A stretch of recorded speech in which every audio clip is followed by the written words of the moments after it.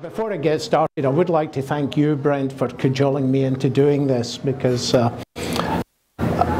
lot of the stuff you're about to see has only been known for the last 4 or 5 years, and some of it actually for less than a year, because I tried for I don't know how many years to get a copy of my dad's service records.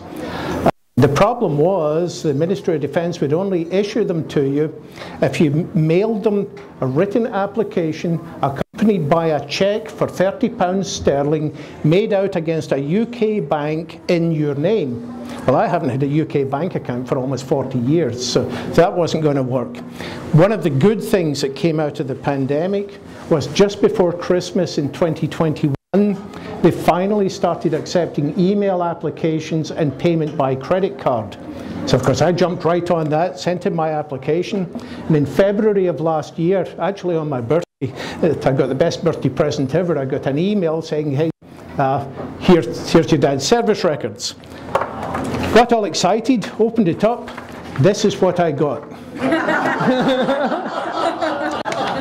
And this one is all his personal height, weight, where to send his belongings if he gets killed and all that stuff.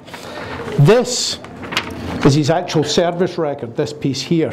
So throughout the presentation today you'll see blown up excerpts from this, and I'll explain it as we go along. It filled in some gaps, but it also created almost as many questions as it answered. However, so my dad was Harry MacBell. At the end of his career he was a flight sergeant in the Royal Air Force. What this is all about is really my story as to how did a working class lad from Scotland from a coal mining family end up in charge of electrical maintenance for an entire squadron of B-24 Liberators and certified as a flight engineer. So let's start with who was he. This takes a little bit. Sabina McManaman was my grandmother. I'd never met my grandparents, but she was born in Western Ireland, as far west as you can go before you go paddling in the Atlantic. And in the mid-1880s, she and some other members of her family moved to the US, and she got married to Thomas Burke in Sugar Notch, Pennsylvania. They started a family, but she wore him out pretty quickly, and he died in the mid-1890s. So she moved with her kids back to Ireland, but the reason she had left in the first place was no work. So to get work, she moved from Ireland over to Prestwick in Scotland, where she got work as a servant on a farm. In parallel with that, my grandfather, Hugh Bell, who was a coal miner, he married Mary McCarroll, and between them they had 14 kids. But she died in 1902, big surprise, and and in 1903 these two widows, the widow and widower, met and got married, and they had 3 more kids between them, and that was Robert, my dad Harry, and George. Now, if we look at all this lot, at the time that they got married, there were still 9 of Hugh's kids living at home with them. So if we look at it, then 4 of the kids died very young as children. One so young that so soon after birth she was never given a name, and our twin sister died the next day. 2 of them, Thomas and George, died in coal mine accidents. Thomas when he was only 14. 4 of my uncles, Francis, James, Hugh and John, fought in World War I, and two of them died. The other 2 were injured. We'll talk a bit more about John in a moment. Now, of those 20 children, I knew 3. Obviously knew my father, my dad Harry, his brother, my uncle Bob, and my uncle John. They were the only ones I ever knew. To add a little more flavour to just what a wonderful life this was, the family lived in a row of coal miner houses. So it was a row of 6 houses, and each house had 2 rooms. So it was a little crowded in there. And then just to add to the pleasures, there was one outhouse toilet for every 3 houses. So let's just say that living conditions were somewhere just below disgusting, you know. Where did he come from? Well, everybody's heard of the United Kingdom, but some people don't properly understand what that means. It's an abbreviation for the United Kingdom of Great Britain and Northern Ireland. Great Britain being the main island, and Northern Ireland over here. My grandmother came from right out here in Belmullet. And Great Britain consists of Scotland, Wales and England. The Scotland, Wales and Northern Ireland being the 3 Celtic nations. And I always joke that they kind of fight among each other like brothers until an Englishman shows up. So if we zoom in on where they were living a little more, and we see southern Scotland, you see some things you might start to recognise like Edinburgh and Glasgow. Zoom way in closer, and what you see is central Ayrshire. And there you have the town of Dreghorn, where my dad was born and brought up, that today has a population of about 3,500. And just about 3 miles to the east is the village of Cross House, where my parents settled after the war, and that's where I was born and brought up. It has a population today of about 2,800. Kids used to get annoyed with me because I would always tease them that there were more students in their high school than there were people in my village. But some things of note here, that as Kilmarnock here, which is where I went to high school, is among other things the home of Johnny Walker Whiskey. So that was a good start. Then any golfers in the room will have heard of Troon, where the British Open is often held. Then down here, just down the coast, you have Prestwick. And Prestwick Airport was one of my stomping grounds when I was a kid, but some of you may not know, the mighty 8th Air Force, the very first aircraft that flew to the UK, flew from New England to Greenland, Greenland to Iceland, Iceland to Prestwick. So that was the first place wheels touched in the UK. Now that later became a modification depot because it was the home of Scottish Aviation, because the planes that the Royal Air Force had, the British planes, the factories in the US were turning these planes out so fast they couldn't accommodate all the customization that the Brits wanted. So there would be modification depots that the new aircraft would fly into and get the British radio equipment and IFF gear and whatever gun systems they wanted on board, all that stuff done locally. Now, before I get into the details on my dad, a couple of things that are worth mentioning of my family before World War II. This is a local newspaper report from end of May 1915. That date becomes significant in a minute. What this is saying that the newspaper was recognizing the fact, remember that in World War I there was no conscription, so enlistment was voluntary. And they were commending this family for having 4 sons who enlisted and signed up, one of which has already been killed. That was my Uncle Francis in Battle of the Somme, and the 3 others had been wounded.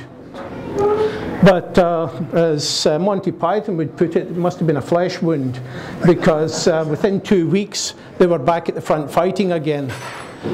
And this photograph is from World War II. I'm using it here because it's got my Uncle John in it. But what this is all about is 2 of my dad's brothers, my Uncle Hugh and my Uncle John, joined up together in September 1914. John actually lied about his age because he was only 18 at the time. And they were in the Royal Scots Fusiliers. John was 1st Battalion, Hugh was in 2nd. And on the 16th of June, so that's only 2 weeks after the previous thing where they were noted as being wounded, they were fighting 25 miles apart in Flanders, of Fields of Poppies fame, in Givenchy, France. And the cruel twist of fate was that on that same day, Hugh was killed. His body was never found, or at least never identified, and he's commemorated on the La Tourie Memorial in France. John was seriously wounded with multiple bullet and shrapnel wounds and lost his right eye.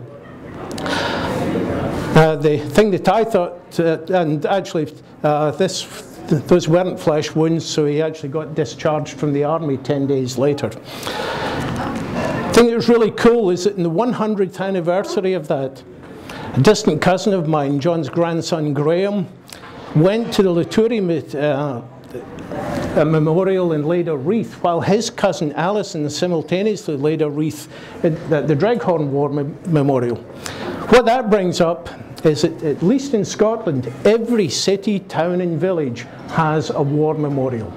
There are no exceptions that I know of.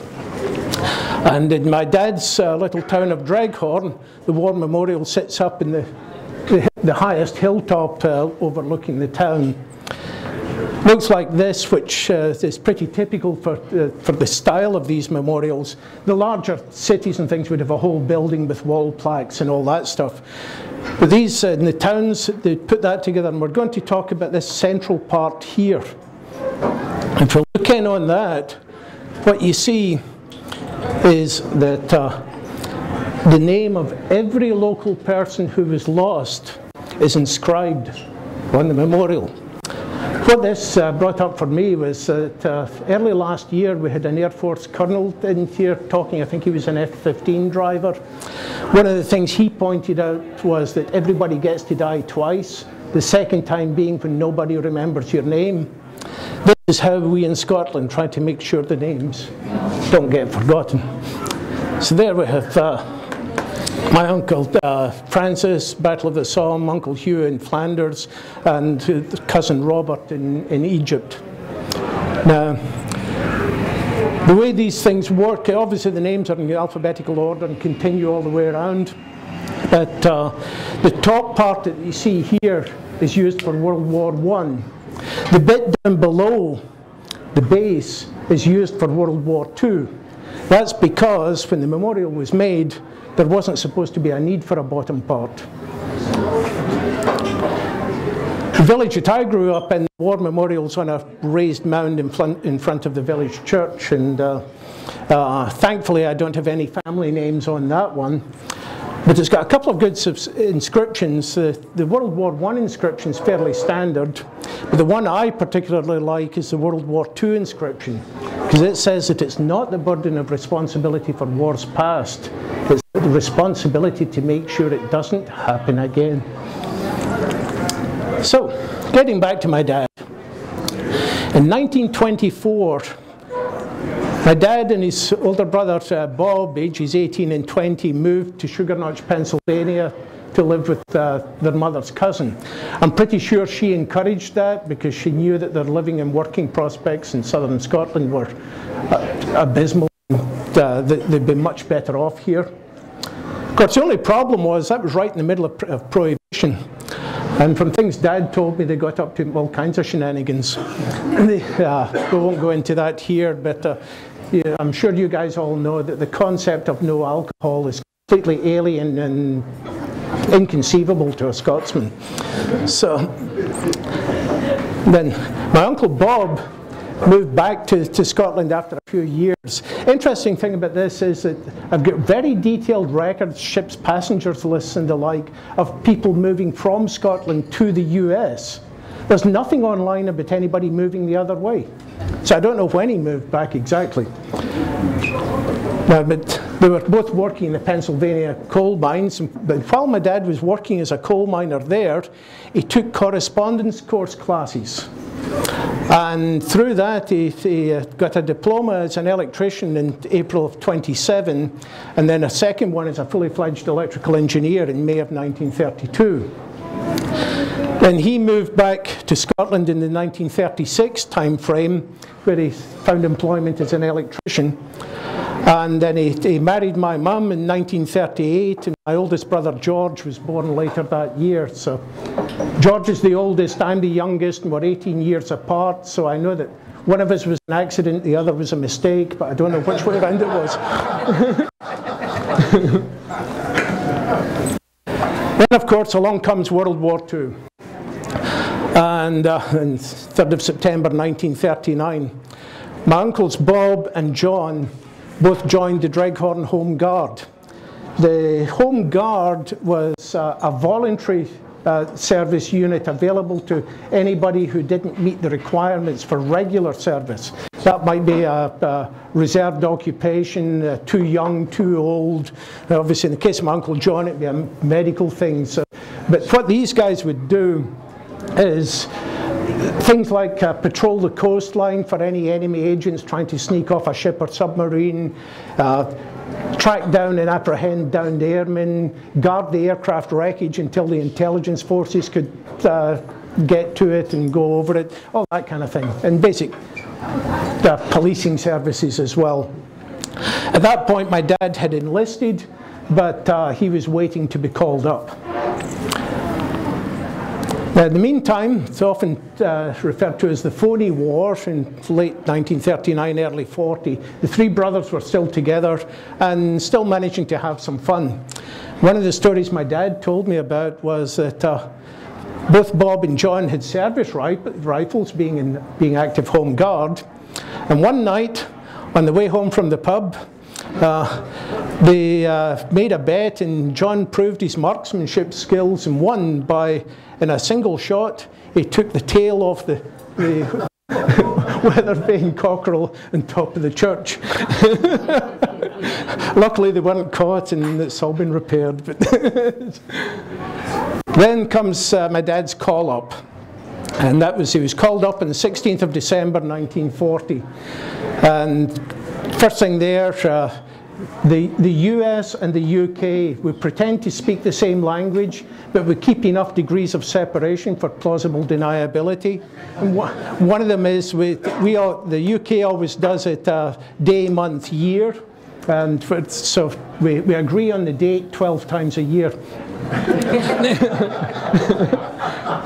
Yeah. So he gets called up on the 16th. On the 17th, he gets taken on board into the RAF reserves. And then on the 18th of January, he is deployed down to number 2 recruitment centre in Cardington in England, where he's assigned to number 4 Wing Home Recruitment Centre, which must have been a boot camp of some sort. After about 6 weeks of that, at the end of February, he goes to number 14 School of Technical Training, then in July to number 11 School of Technical Training, then in December to the School of Technical Instruction, and finally we get told where he is. He's in Halton. You know? So what you see out of this is that after the first 3 lines, everything is handwritten. The handwriting varies from pretty good, like here, to almost totally illegible. And even the acronyms used are not consistent.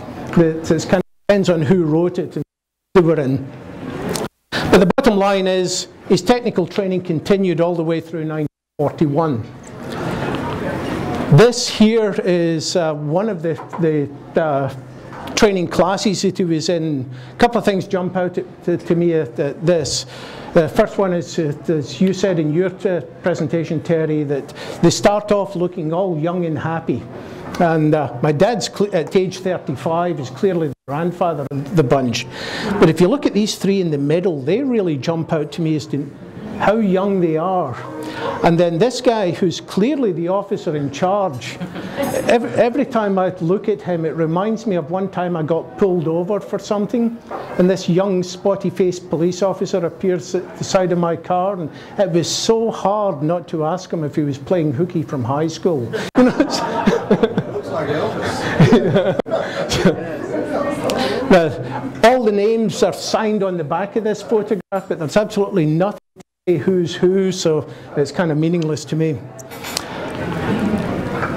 In May of 1941, my dad and one of my mother's brothers, my Uncle Hugh, met up in London and met up with a family friend. And for this photograph, my dad told me that they had gone together for a pub lunch, and this photograph was when they were helping their friend home. But if you look at the stanzas and the expressions, I'm pretty sure that help was mutual. The training that he was going through, examples of that are, I guess I should mention, at this point, my dad had never been near an airplane. He'd probably seen some barnstorming demos in his time in the US, but he didn't know anything about airplanes. He was an electrician. So his first manual is this one, which cost the princely sum of 5 shillings, which, if anybody doesn't know, the UK didn't use decimal currency until I was in high school, somewhere around 1970. Before that, they regarded the decimal system as being for people who had to count on their fingers. You know, and what it was back then was there were 12 pennies in a shilling, there was 20 shillings in a pound. So this was a quarter of a pound, so 20 pence multiplied by the exchange rate. But this is the 1940 edition, which has now been upgraded to include magnetos, so it was, you know, latest and greatest. Then he had these two. By the way, all this stuff that I've got here, anybody's welcome to come and look at it and have a flick through it. There's no problem with that. Some of it is quite fascinating. These two are the Admiralty manuals that between them covered all the radio and radio navigation equipment that was available at the time. So they would be quite tightly controlled documents, especially because of the IFF gear and radar gear. Then a little later in his service, but I just dropped it in here for ease of things, is my favourite of the manuals, which was the survival manual, which is this one right here. Now, nowadays people in the military go through SEER training, you know, it's survival, evasion, escape and rescue training. It takes several weeks, probably 2 or 3 months, I don't know, somewhere around there. It's pretty intensive. For my dad, he was given that book, told, read this, it's got all you need to know. That was his training. I guess it was great if you had a photographic memory or something. Then come along the squadron assignments. So in January of 1942, he's assigned to 277 Squadron down here in Martlesham Heath, down in Suffolk, which was a major RAF fighter base with Spitfires and Hurricanes, because it was just due west of Germany. Now my dad was working as an electrical maintenance guy for Westland Lysanders. It's an interesting plane in its own right, in that it's got things that were quite advanced for the day, and a fully trimmable stabilizer, fully automatic slats and flaps. Pilot had no control over them whatsoever, so you had to be a bit careful in your glide slope management so they didn't retract when you were low and slow. But it's an excellent example of the early war years where the Royal Air Force was really still being driven by army mindsets and doctrines. The requirements for this aircraft had been developed between the wars, and it was based on the need for an observation aircraft that could operate deep behind enemy lines and help with artillery spotting and things, had to be able to operate out of very short, unprepared fields. So, did all that great. It just didn't do so well when it came up against an ME-109. And so in 1940 alone, there had been 175 of these deployed to France. And in 2 months, in the early part of 1940, 118 of those were shot down. So they were pulled back to the UK and relegated to target tug duty, and then at the fighter bases they were used for finding and helping rescue downed airmen in the North Sea and the English Channel.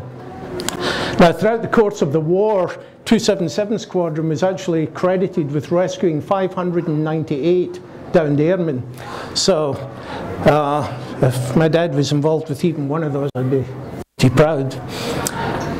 So it did that fairly well, but when it really came into its own was a little later, when the Special Operations Executive took a bunch of these and modified them. And what they did was they would be operating at night, so they painted them black. They put a long-range fuel tank on there.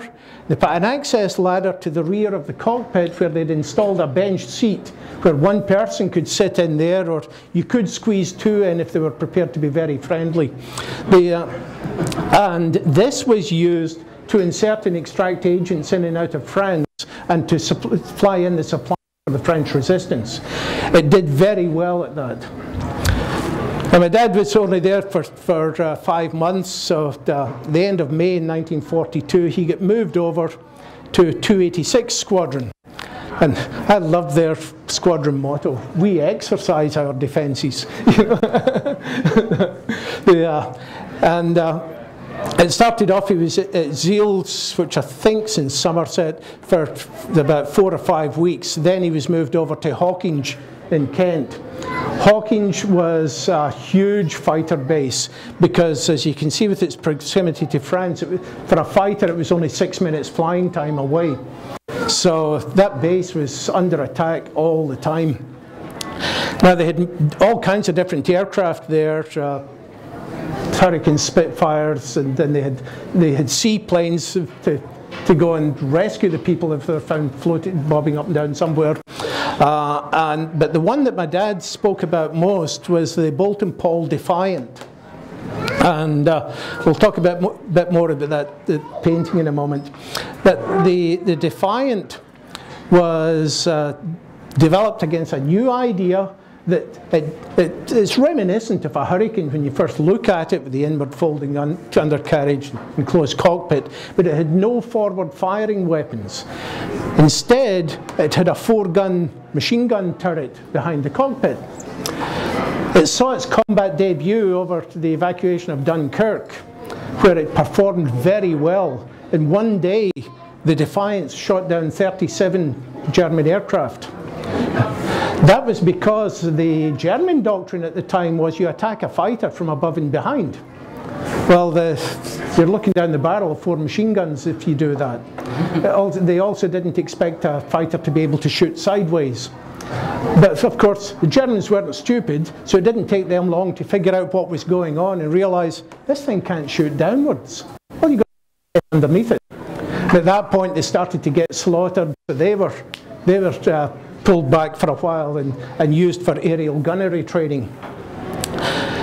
But by the time my dad got involved with them, because the Dunkirk was mid-1940, so by the time my dad got involved with them in mid-42, these had also found a second life as a night fighter, which is what you see here, where it's painted black. And what they would do is they would go out and fly at relatively low altitudes and scan the night sky for the silhouettes of German bombers coming in, and then go up underneath them and take them out. And that worked very well. They performed very well doing that. But a little side story that my dad told me about was one of his fellow electricians was having a bit of a problem with one of the pilots. Anybody in the room that's dealt with fighter pilots knows they can be a little bit of a different breed sometimes. And this pilot was constantly complaining about his turret misbehaving. This poor electrician tried everything to figure out what was going wrong, and it all checked out fine. So eventually he had to go and tell this pilot that there's nothing wrong with his turret that he can find. This pilot got really upset and said, "God damn it, it obviously only does it in the air. Get in and I'll take you up and you can see for yourself what it's doing." Well, the electrician probably thought, great, I get to go fly. So they get in, but this pilot, being a little bit hot-headed, had decided that he was going to give this annoying electrician the ride of his life. So he took him down really low, really fast, and was scaring the dickens out of this guy. But as he pulled up to clear a hilltop, he didn't quite get it right, and he clipped his tail on the ground. It didn't crash, but the shock was enough to completely eject the turret from the aircraft with the electrician still in it, and it went rolling down the hill. Now, the guy wasn't seriously hurt. According to my dad, he swore he would never fly in anything ever again for any reason. Now, this painting, which is right here, is kind of interesting because there's something special about that painting that I don't know. Because when I was a kid in the attic building my model airplanes, that painting sat in the corner in the attic. That was because my mum hated the frame and wouldn't allow it in the house. And you can see that a lot of the frame is made up from pieces of old packing crates and things. had been painted by one of my dad's fellow squadron members and given to him as a present for some reason. I don't know what that was, but it was pretty significant because my dad insisted that nothing about that painting could be changed, which is why it was stuck in the attic. So this is it exactly as it was given to him in sometime in 1942. I don't know what that story is, but there had to be something pretty dramatic associated with it. Anyway, Dad's there until December of 42, so he's doing that for a total of, well, and in December of 42 he's been made up to sergeant. There's nothing in his records that said what that progression path was. It says magically he's now a sergeant. And he was there until February of 44, so he was at Hawkinge for about 18 months.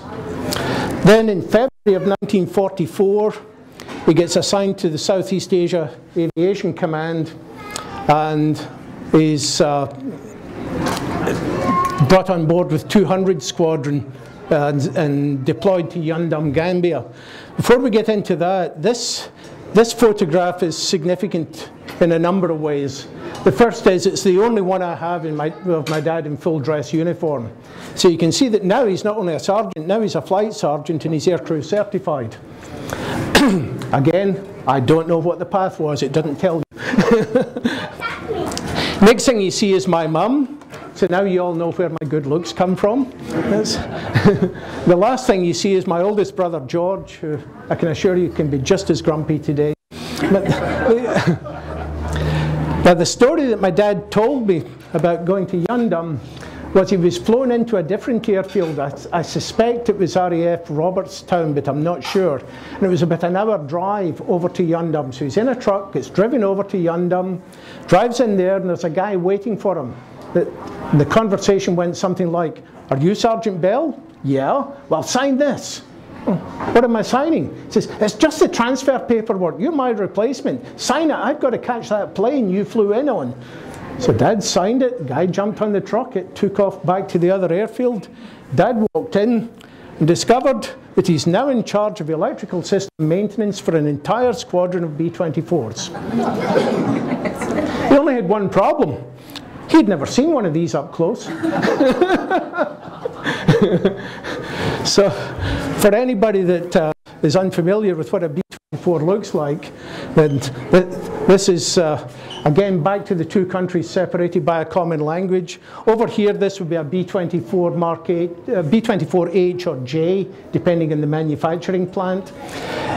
To the RAF it was a Liberator Mark 6. Next thing you'll find is that there are no squadron markings on this aircraft at all. There's only the RAF roundel and tail flash. And then the single aircraft identifier, P for Paul, not Papa, because the radio telephony alphabet didn't come along until several years after the war.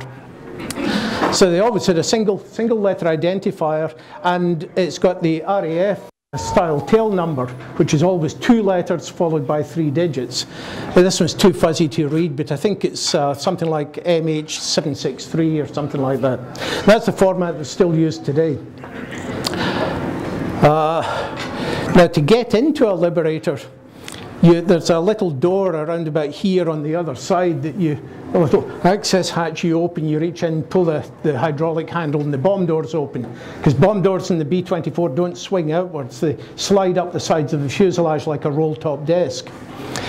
So Dad thought, well, I'd better take a look at one of these things. So he says the first thing he did, he walked out to the flight line, opened the bomb doors in one of these and ducked down, stuck his head up in and let out a rather nasty profanity, because he said he had never seen anything that complicated in his life of cables and plumbing and electrical harnesses.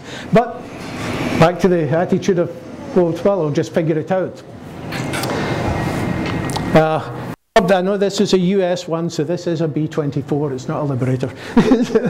They put this up here because it's the only photograph I have from below with the bomb doors open. Because there's a couple of things of note here. The first is that when you go into the B-24, if you're going into the front section, you go in here and there's 2 different levels of door you can go in, depending whether you're going to the flight deck or through to the nose section. If you're going into the rear of the aircraft, you go up in here and in. If you have to get from the front to the back, this central spine, which is a structural member that the bomb racks are bolted to, is 10 inches wide. You have to walk along that, squeezing between the vertical rails and things, so you better not be too big. And doing that in flight with any turbulence had to be really, really hard. If the bomb doors were opened, it had to be absolutely terrifying. Other thing you notice is that in the B-24, the ventral turret was retractable because there wasn't enough ground clearance when it was on the ground. But for the Coastal Command Liberators that my dad worked with, that turret was actually removed and replaced by a retractable cover for the scanning antenna for the air-to-surface radar.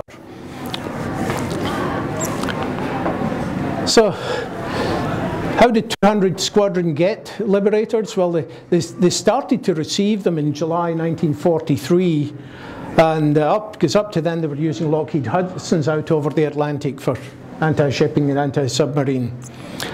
The first operational sorties with Liberators began in August of 1943, and the transition had just been completed just prior to my dad's arrival in February of 1942. Now, a little diversion here. There's, at that point in time, there's a claim to fame for 200 Squadron, in that one of the squadron's very first sorties with the Liberators ended with the loss of the aircraft and posthumous award of a Victoria Cross, which was the highest award given. What happened there was a New Zealand pilot, Trigg, who was on his very first sortie in a Liberator when he found a surfaced U-boat 240 miles off the coast. So of course he attacked it. Unfortunately, the U-boat's anti-aircraft fire was very, very good, and soon the Liberator was on fire. So what Trigg did, probably knowing he was doomed, was he just pressed on with the attack. He apparently passed over the submarine at about 50 feet altitude and dumped his entire load on it. So he took out the submarine, but then the Liberator crashed, and with the loss of the entire crew. But during the crash, one of the Liberator's dinghies was ejected, and 7 of the U-boat crew members survived by using that dinghy. And it was their testimony that led to Trigg's Victoria Cross. That's significant because that's the only time in World War II that a Victoria Cross was awarded based solely on the testament of the enemy.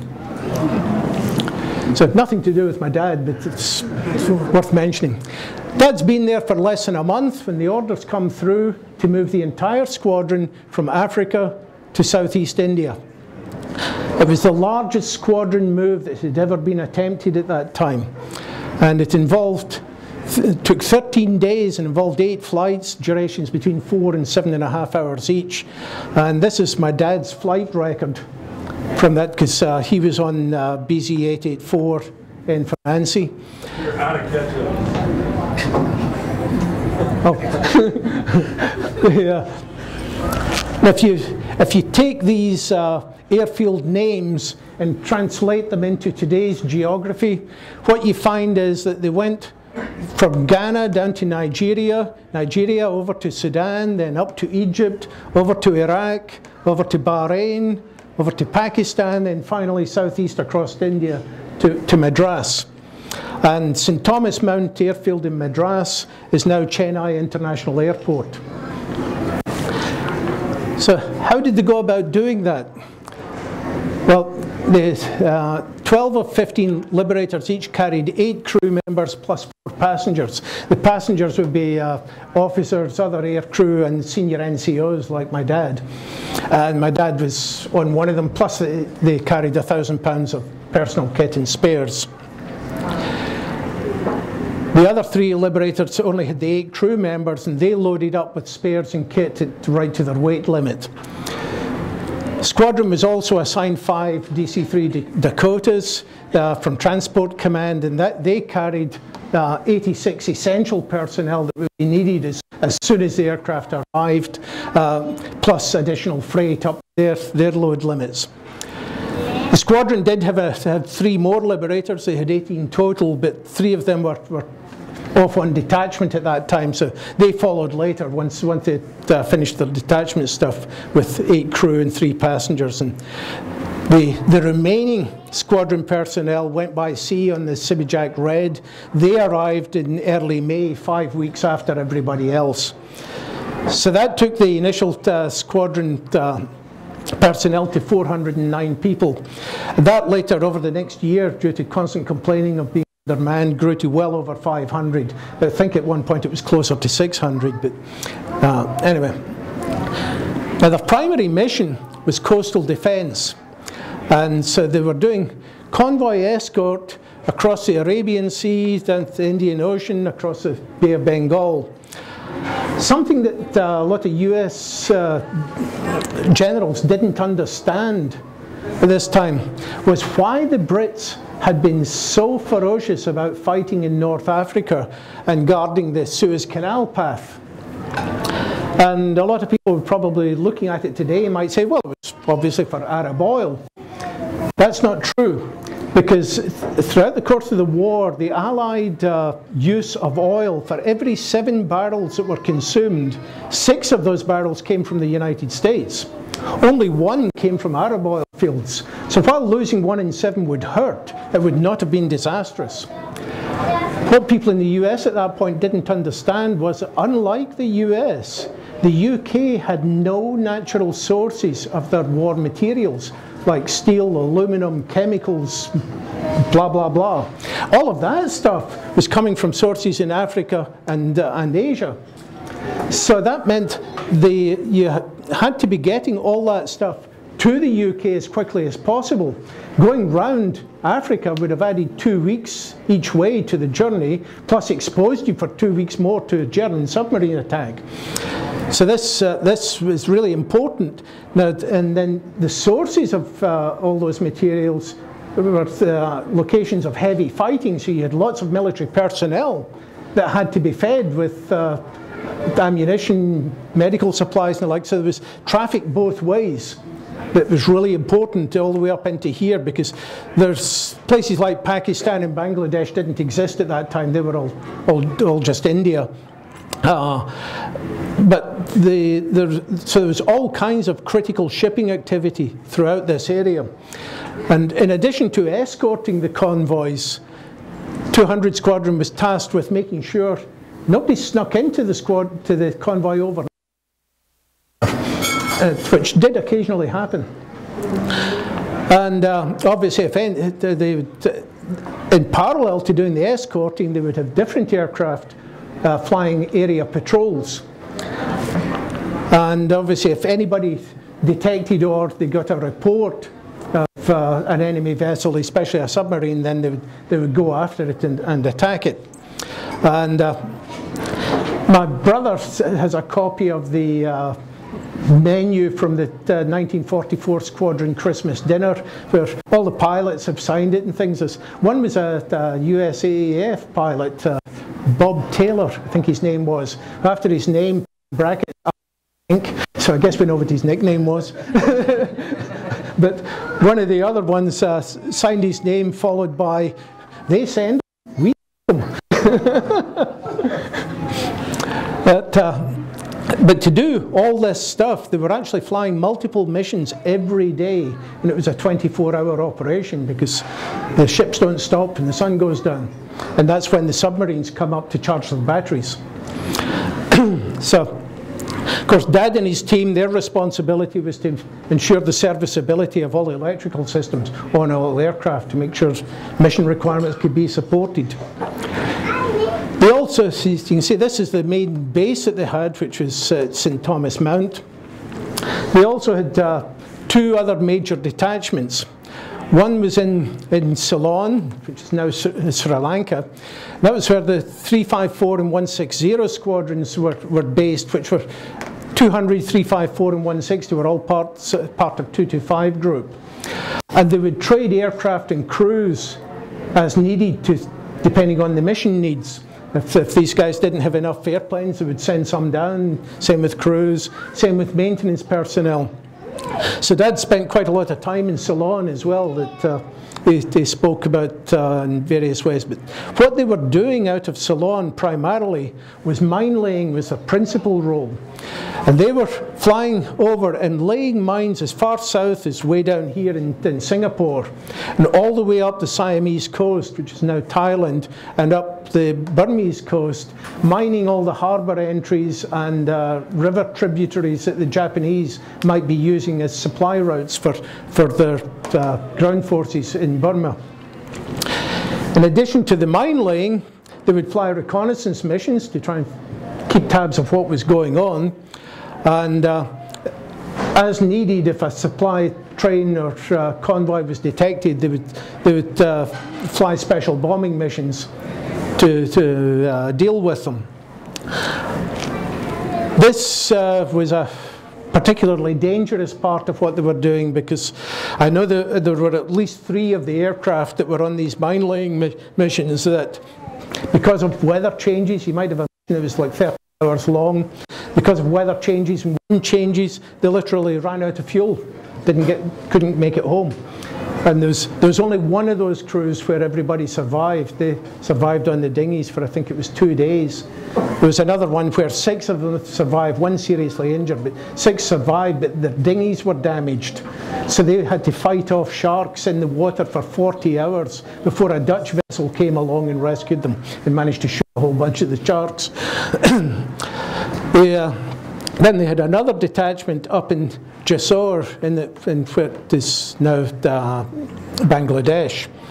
And what they were doing there in the early part was mainly Chindit support for battles of Kohima and Imphal, which were pivotal in the ground war in this part of the world.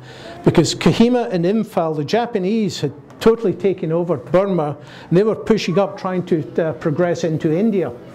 If they had been able to take these towns, they'd have been able to get onto and cut off the supply routes, rail and road supply routes, not only to the British fighters, but also to the Chinese that were fighting against the Japanese. This is on the west side of the hump, you know, on the west side of the Himalayas. Now, what the Brits had done, there was a Brigadier Wingate who had formed these guerrilla groups called Chindits. And what they would do is they would sneak deep into the jungle areas behind the Japanese and then come at them from behind, causing as much trouble and mayhem as they could. Of course, they needed to be supplied. There was no way to supply those except by air. So the 200 Squadron out of here would fly the supply missions to the Chindits and drop them ammunition and medical supplies and food. In the course of these battles, the Chindits lost over 5,000 men, to the Japanese losing about 7,000. And a large number of those losses were to starvation and disease. So this supply stuff, to keep our guys supplied, but to make sure the Japanese aren't getting supplied, was really what they were working on. Now later in the talk here, I'll talk a little bit more, mention it here, that later when they were operating totally out of Jessore, they were actually flying all the way down through Burma. They would typically fly down the coast, then fly in, because what they were doing was the main US and British aircraft, it was US bombers, B-24s and others, and British Hurricanes, Typhoons, and Spitfires were attacking the main bases of the Japanese. But the Japanese had all kinds of splinter groups that were breaking off to escape and hide in the hills and things. So what the Allies had were groups that were tracking down and dealing with those guys. They needed to be supplied. And you couldn't contact them by radio because otherwise the Japanese would hear you. So they frequently had to fly in and loiter for 1.5 hours, depending on weather, to find the guys. They had agreed light signals and stuff like that to locate them, because you want to make sure if you're dropping supplies, you want to drop them to your guys, not the enemy that's right next to them. And so that was particularly dangerous when they were loitering, because now you're in all the anti-aircraft fire. And they did have a couple of aircraft that flew into mountainsides because of weather. When they were trying to find the guys, they just got it a little wrong. So, what was it like there? Well, when they first showed up in India, the arrival conditions were, let's just say, appalling. There were no billets ready. There was no security, not even filing cabinets or a safe. And remember, the radars, IFF gear and everything in these aircraft was very highly classified. So they had a ton of documentation that had to be kept safe. There was no mosquito netting provided in a high malaria area. Officer quarters were bamboo shacks with rush matting. And the enlisted campsite was in a rice swamp. So let's just say nobody was happy. So first few days was consumed by guarding the aircraft while doing whatever was necessary to make available building space that could be used for offices and officer quarters. Because what seemed to have happened was I think it was in 1942, St. Thomas Mount had been mainly a fighter base, but they had moved on as the war progressed. And what was left behind, because of the Chennai seaport, then it was a major supply route, so this base became a supply depot. And the people that ran the depot over the course of 1943 basically took over everything. So they had to be evicted to only what they needed. And the squadron also, as you obtained 12 3-ton trucks for moving stuff around, and then they went and raided the 146 wing stores for provisions. So, things to do when they first got there. Well, first problem was aircraft serviceability. I think on arrival there were only 4 of the aircraft that were still deemed fully serviceable. And one of the aircraft, G for George, had actually had to emergency land in Bidar, which is about 100 miles northwest of Hyderabad, because it had a problem on its number 3 engine. That was particularly challenging for them because Bidar was an airfield with 0 facilities. So until they could be rescued, they had to sleep in the aircraft, make do with whatever provisions they had on board. So down at the main base, as quickly as they could, they got aircraft ready to fly back and rescue them, and repair the aircraft and get the stores that they were carrying. Then they had to deal with the fact that all these broken aircraft had many failures, and this is all common stuff for B-24. They were notorious for generator and fuel pump failures, multiple leaks, especially fuel leaks, which is why they were so prone to going on fire. They had to sort out all of that, plus they had accumulated more than 54 hours of flight time, which in those days was a lot. Aircraft weren't nearly as reliable as today. So there's all kinds of scheduled maintenance that they had to catch up with. And that was aggravated by the fact that a lot of the squadron personnel were still pretty new to the B-24, so they still required additional training and supervision. And so throughout April of 44, the entire focus was on flying maintenance and training sorties to get everything back where it should be, and they were able to start operational sorties on 5th of May, 44. So, for those few weeks, I expect that anybody involved in maintenance, including my dad, was pretty busy. But they had help from local kids and assisted them with just general chores like tidying up, cleaning, washing clothes, making tea and the like. They did that for, got rewarded with shared food and the like. And I'm pretty sure, this is very fuzzy, but I'm pretty sure they came from a local orphanage. And Dad spoke really fondly of the young boy that helped look after him. By the way, all the photos you'll see from here on were taken by my dad using his camera, which was something akin to a box Brownie, so there's zero adjustment of anything, there's no focus control or anything, it's just you hopefully remember to wind the film on, then you press the shutter, and you get what you get. Now, when they first arrived, medical facilities were a bit limited, but they did know where they were, because they had a GPS. So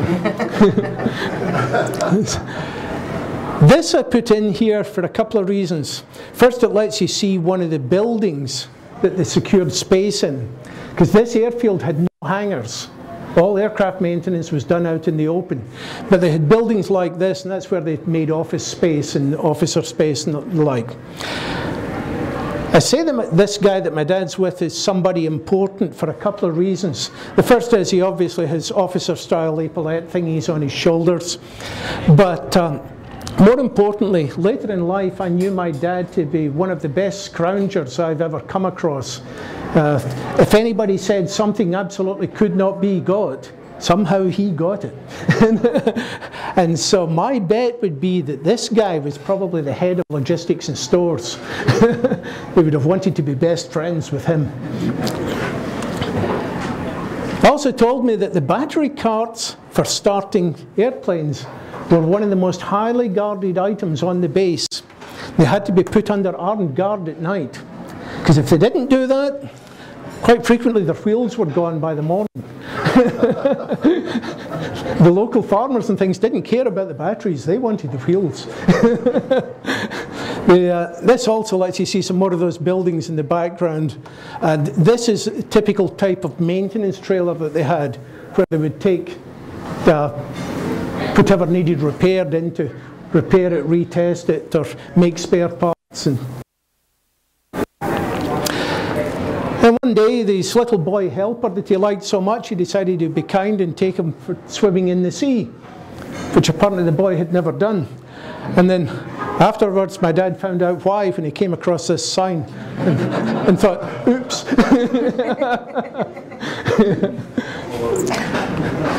Then there was the story of the monster snake. When I was a kid, we had a closet under the stairs, it had a cardboard box in it with a rolled up snake skin. And if we had been good, we were allowed to unroll it about once a year.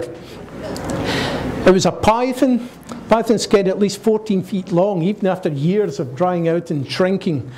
And my brother still has it. I wish he'd put something in this photograph to give you the scale of this thing, because it's huge. Anyway, apparently my dad had encountered this snake on a morning walk and ran back to the base terrified.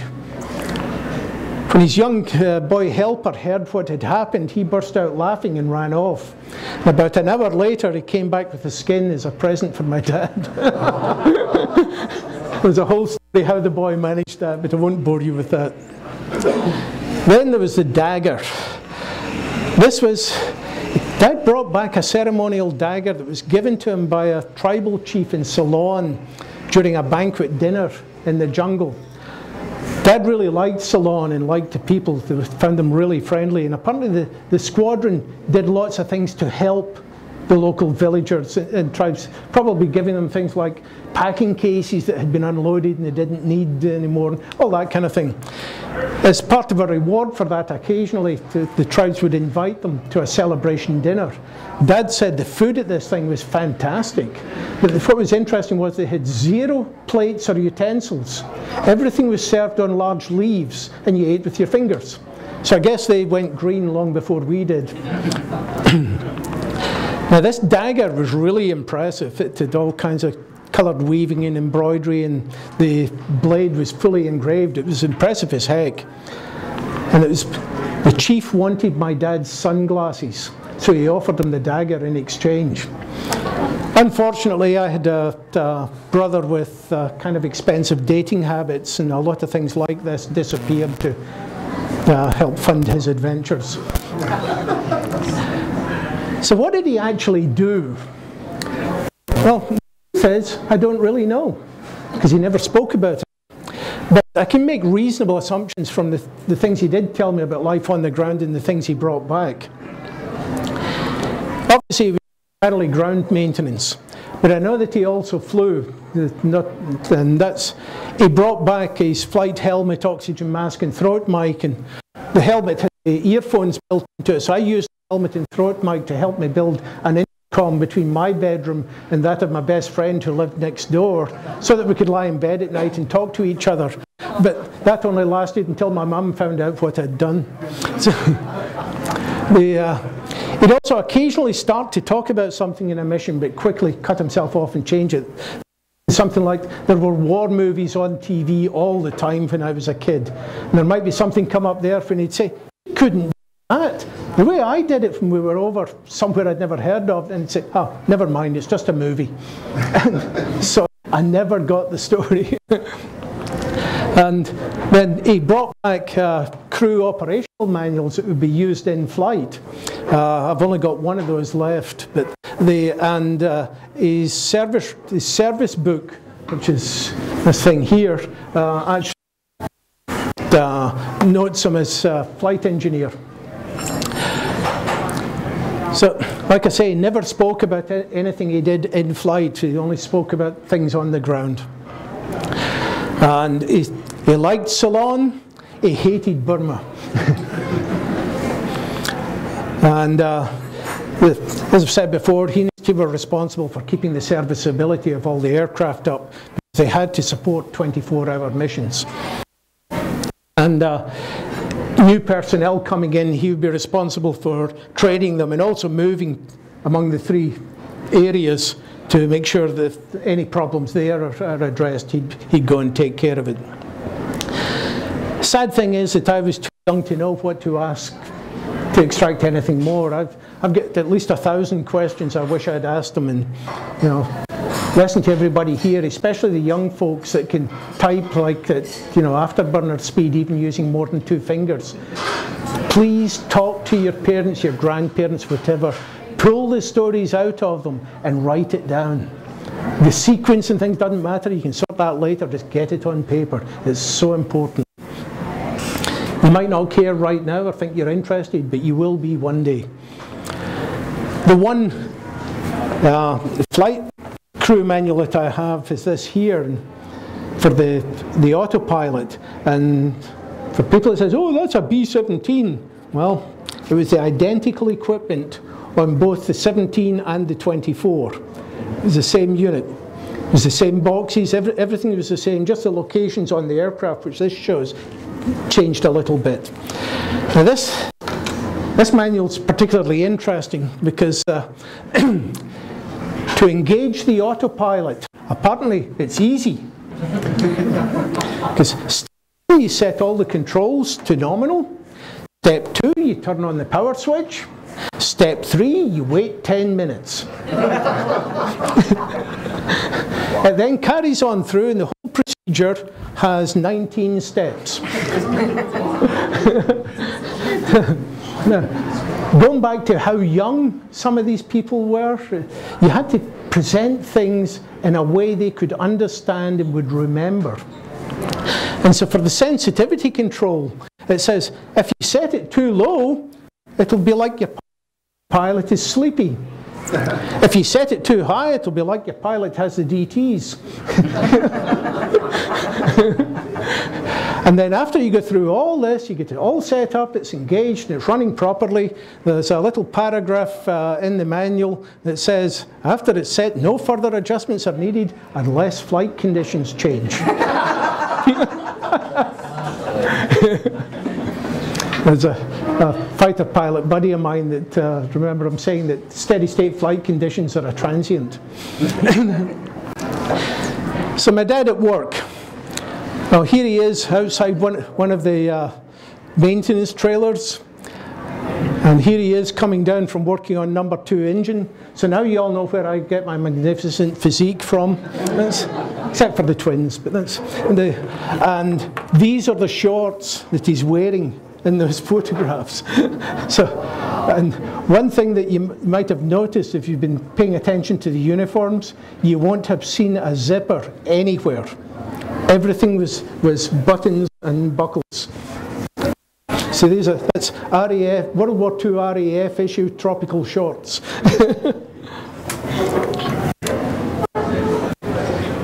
Then I have at home a whole set of aircraft manuals. I only brought the one today, the electrical one, which is this thing here. This is well worth a look at. Reason I didn't bring them all, there's 7 in total, and each manual covers an aspect of the airplane: hydraulics, armament, engines, you know, and that kind of thing. I brought the electrical one because that's one my dad used most. What's fascinating about these manuals is they're written for 19, 20-year-old young airmen that knew nothing. And like the electrical one, the first chapter is Electricity 101. It teaches you fundamental electrical theory and practices, and basically trains you to be an electrician. The manual then progresses into detailed information for every wire, junction, and piece of equipment on that entire airplane. How to troubleshoot it, how to repair it, how to retest it, and how to use it. And remember that there were no computers back then, so there was no CAD systems, there were no graphics packages, there was no electronic publishing packages. Everything had to be hand-drawn.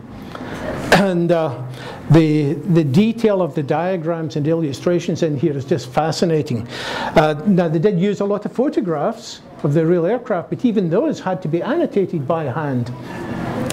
And having spent over 40 years in the military aviation business, I can assure you that these things put today's manuals to shame. It's really worth a look at. Another thing in these manuals that there was a big focus on, again, because of the young people, was safety. And the way they dealt with safety was by understandable cartoons, things the young men would relate to and remember. Like, don't let yourself get distracted or bad things can happen. And I don't know if you can see what he's reading there, but we wouldn't be allowed to use that today. And don't use gasoline to clean engine parts. Keep clear of propellers. Don't walk on wingtips. These are just some examples. There's tons of them in there. Of course, when I was a young boy, what I cared about most was the bomb system. Before I was 8 years old, I could select, fuse, arm and release the bombs in any sequence and ground interval spacing you might want. And then, of course, so the cockpit. Oh, and there's the autopilot control panel I was just showing you.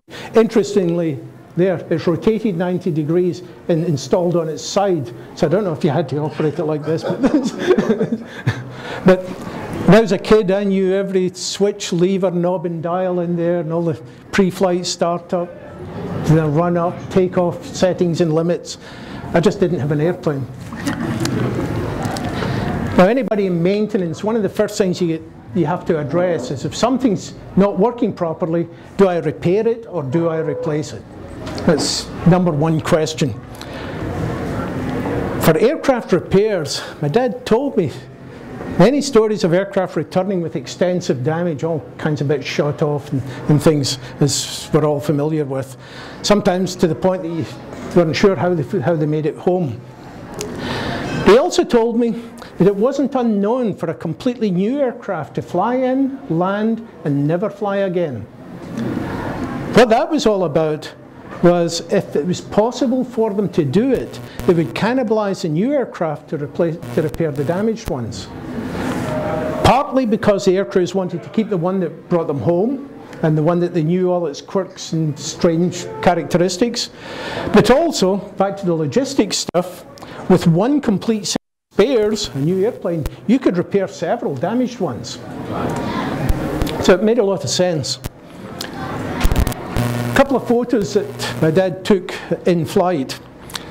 There's this one, again, no zoom lenses or anything here. This is just straight point and shoot. And the B-24's wingspan is 110 feet, so that thing was pretty darn close.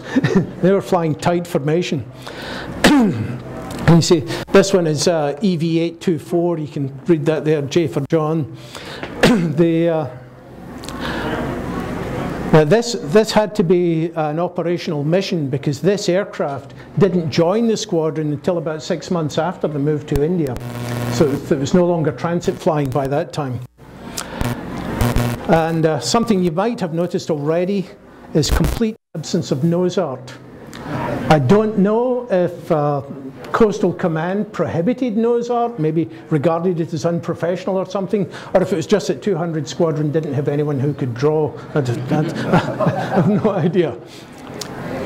Then took this photograph of the Taj Mahal, and they were obviously all so thrilled at getting to see that they went down for a closer look. Now that had to be fun in a B-24. Then of course the most important picture of all was his team. What you see here in the front is my dad, his superior officer, and this would have been my dad's counterpart, because it was two leaders to run a 24-hour operation. They had 18 liberators, so there's 18 electrician airmen here. So they would, I'm pretty sure the way that would have worked is each person owned an aircraft, a bit like a crew chief does nowadays. But they would also team up as needed, because you might find that Jimmy was a whiz with magnetos, but you wanted Billy if you had a bomb release problem, and they would help each other out and do that stuff. Then in his records came this mystery acronym, because when I got his service records, they sent me a big Word document with pages and pages of acronyms, but this one wasn't in it. Well, what's that all about? And he had a 4-day assignment to BMH in June of '44, and then a 12-day assignment to number 18 BGH in November of '44. But after a bit of digging around, what I discovered was that BMH was British Military Hospital and BGH was British General Hospital. Now my dad suffered from lifelong discomfort in his left leg and had a bit of a limp. I remember when I was very young, my mum taking me along with her to go visit him in hospital because he needed an operation to fix something. And he also had this souvenir 20mm round. That's, by the way, it is safe, don't worry about that. And when I asked him why he had this, he said that it was a reminder of a close encounter with the enemy version, and that's all he would say. So he clearly didn't get hit by a 20mm round, otherwise he wouldn't have a leg, but it got close enough to do some permanent damage. So this one, by the way, this is one of the rounds that was used in the wing cannons on Spitfires, Hurricanes, Mosquitoes, that kind of thing. And anything that had a 20mm on board.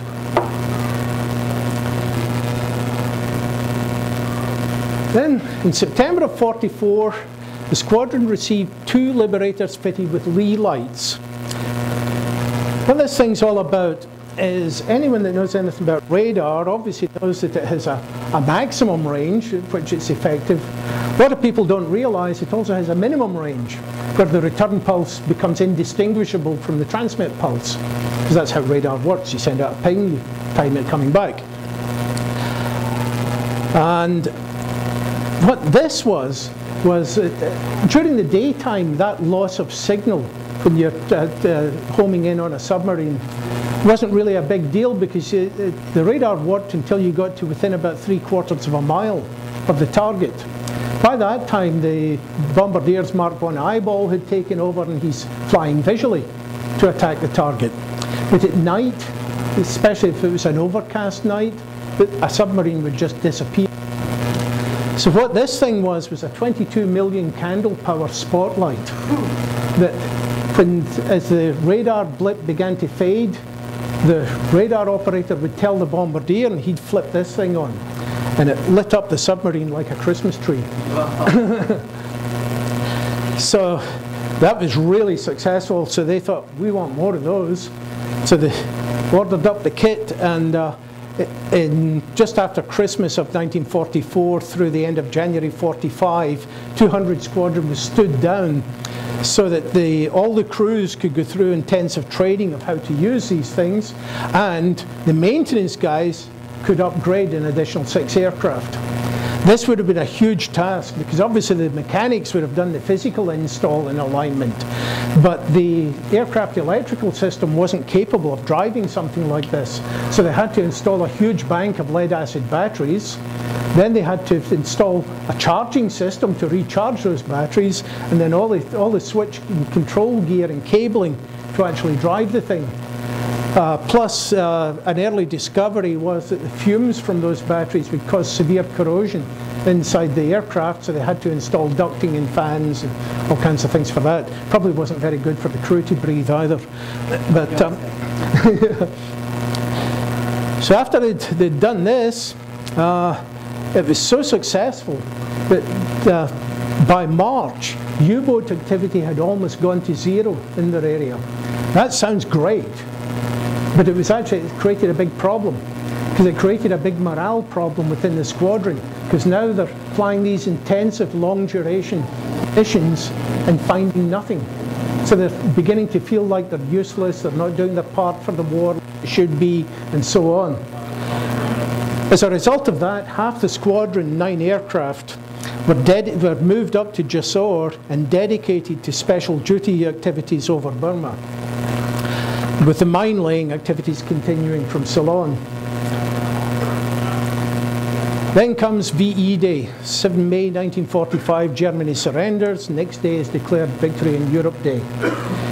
Exactly 1 week later, on the 15th of May, 200 Squadron is disbanded and re-stood up as number 8 Squadron. It's now official, even though they've been doing it for about 2.5 months, it's now official that they're operating out of Jessore, and they're now dedicated to support of the Burma campaign to clear the Japanese from Burma. Dad gets assigned to this 7008 servicing echelon. Back in those days, I don't know if it's still the same today, but back in the World War II days, how this numbering scheme worked was the first digit, in this case 7, dictated the type of servicing echelon it was, and then the next 3 digits are the squadron number. If it had been 8008, it would have been a maintenance servicing echelon. A number 7, what they did was they operated as close to and alongside the frontline troops. And as the front line progressed, then these aircraft and men would move with them to whatever new airfield had been secured. And in today's parlance in the US, this would have been either a task force or a special operations group. So in addition to bombing support as required, they were dropping supplies to the guerrilla forces all over the jungle areas. And they were also making diversionary drops. Sometimes they would drop useless weaponry or something to help the Japanese think, hey, the next attack must be coming from there, because they're setting up their forward area resupply thing FARP. In another case, one of the things they did was they dropped general purpose bombs with time delay fuses ranging from 6 hours to 36 hours. So every few hours a bomb would go off. And that was to make the Japanese think that there was some heavy duty demolition work or something going on in an area. And basically have the Japanese where you wanted them. Now, the servicing echelon were assigned Gurkhas for personal protection while they were on the ground. If anybody doesn't know who the Gurkhas are, then they originate out of Nepal, and they're renowned for their ferocity in battle. There's a British Army general that was quoted as saying that any man who claims he's not afraid of dying is either a liar or a Gurkha. And I don't know what Dad did, but whatever it was, he was rewarded by being given a Gurkha knife. And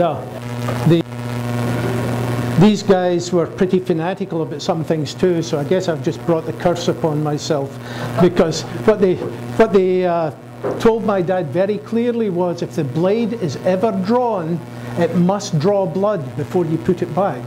And Dad actually witnessed them using it to clear a path through some jungle shrub, then cut their own finger before putting it away. Really that stuff. So that's a World War II Gurkha knife. Then finally, on 26 October 45, he receives authorization for home embarkation. Now, Japan had surrendered on the 14th of August, but my dad got to have another 2.5 months of fun in the jungle. So how did this all end? Well, according to the officer commanding of the SE, then he was a pretty good chap and a very valuable man and all that good stuff. So his actual release was authorised on the 28th of October. The only catch there, this is authorisation to stand by reserves. It's not discharge from the Air Force. So 28th of October, his release is authorised, and he's granted 76 days leave. He must have been banking his vacation or something. But what that means is that he's now not on reserves until 12th of January 1946. Because you've got to use up your leave first. Then we have his certificate of service.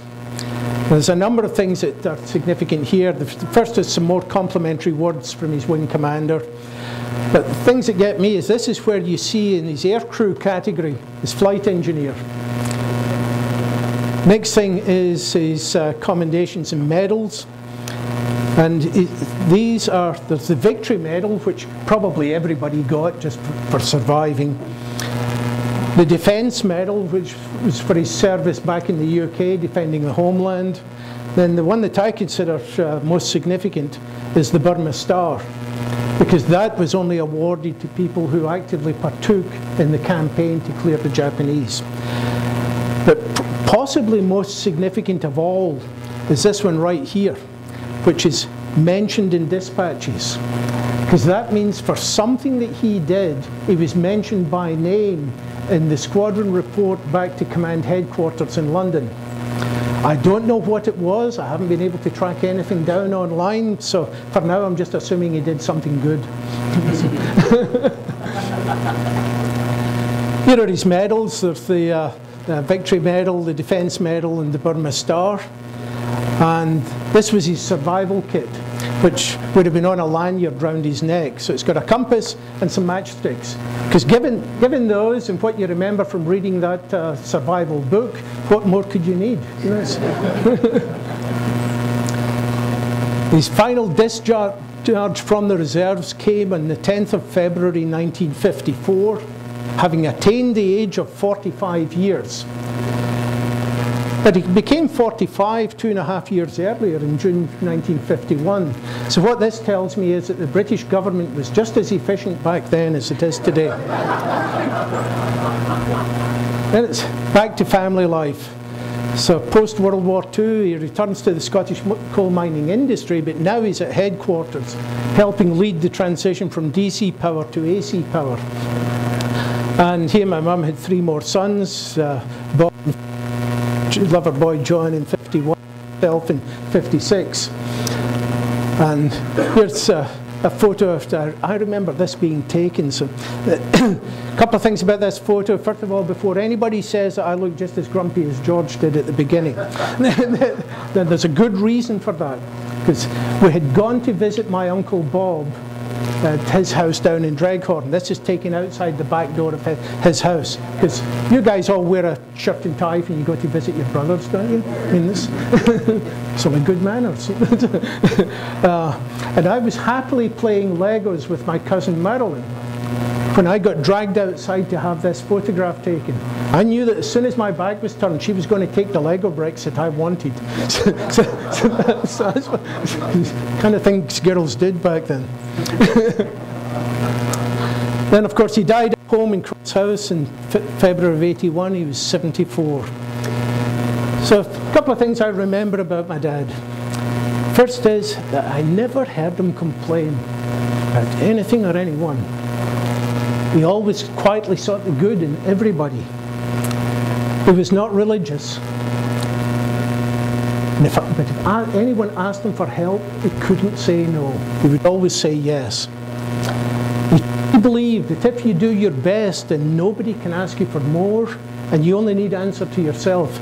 This sticks with me because in my first year at university, I failed one of the final exams, which meant I had to take a year out and then take it again the next year to get back in. The night before that retake, I was obviously nervous as heck. Dad came into my room to say good night. He saw how stressed I was, and he looked at me and he said, just do the best you can. It's all you can do, and you'll know if you didn't. And then he said good night and left. And he seemed able to turn his hand to anything, whether it was something for our house, on his car, for our boat. He seemed to either be able to do it or figure out how to get it done. And he treated himself to a cigar every Christmas. So some closing thoughts. The first one's pretty obvious. We all know the Greatest Generation reference was really earned. But something I feel very strongly about is that everybody played their part, and women don't get nearly enough recognition for the essential roles they played. There were so many, you know, the Royces, the munitions and other factory workers, farmers, mechanics, drivers, blah, blah, blah. Let's take a couple of minutes to tell you about my two favourites. One is May. She was an air transport pilot who flew over 1,000 missions in 76 different aircraft types. Now those women had a little book that fit in the breast pocket of their flight suit. That book, each page, had the key characteristics of a different aircraft type. If they were asked to fly an airplane they had never flown before, they had 20 minutes to familiarise themselves with the details before climbing in and cranking up. And she had all kinds of amazing stories. One of the best ones was when she delivered a Wellington bomber to a base, and the ground crew held her at gunpoint while they searched the aircraft because they couldn't believe that she could possibly be the only person on board. After the war, she became the airport manager for Sandown Airport on the Isle of Wight. She was the first woman to ever do that. And she then married a wartime sweetheart, and between them they ran that airport until they retired. Then in the mid-2000s, I don't remember the exact year, for her 100th birthday, her kids brought in a two-seat Spitfire, and without any help, she climbed the rear cockpit, the RAF pilot took off, and shortly after takeoff, a single-seat Spitfire formated alongside them. It had flown over from Belgium specially because it was a Spitfire she had actually delivered. And the only way they knew that was it was the only time she ever wrote her name inside the cockpit. And she still felt guilty about that because it was such a naughty thing to do. Anyway, after he broke off, the pilot gave Mary control, and she flew a three-leg circuit around southern England, the only way she knew how, with a sectional map, the compass and the clock. And at the end of that, the pilot in front, Sandown on the nose, you have control. He said, sure enough, they were perfectly lined up with the Sandown runway. And he said through that entire flight, the airspeed and altitude needles hardly moved. He said he couldn't have done it. He said she was a far superior aviator to him. Then Beatrice Schilling is a different story. She was an engineer at Royal Aircraft Establishment in Farnborough. Very unusual in those days to have a woman engineer. And a lot of you might know that the Merlin engine that we all knew and loved so well, in Spitfires, Hurricanes, P-51s, Lancasters, etc., had a major Achilles heel. The journey quickly. And that was because it was a carburetted engine. If you ever put any negative G on the aircraft, which if you're in the tail of an ME-109, he would dive. You try to dive and follow him, the float in the carb would shut the fuel supply off, engine would begin to cough and splutter. As soon as it does that, the negative G goes away, the float drops, and this massive flood of fuel goes into the engine and stalls it completely. And by the time you've sorted all that out and got it restarted, either the German's long gone, or he's now on your tail shooting at you. So it was a big problem. And they'd been working for months trying to figure out what to do about this. What Beatrice did was she calculated the maximum amount of fuel that the engine could consume at full throttle. And she took a washer and machined a hole in the middle that was the precise size that would only allow that much fuel through at maximum fuel pressure.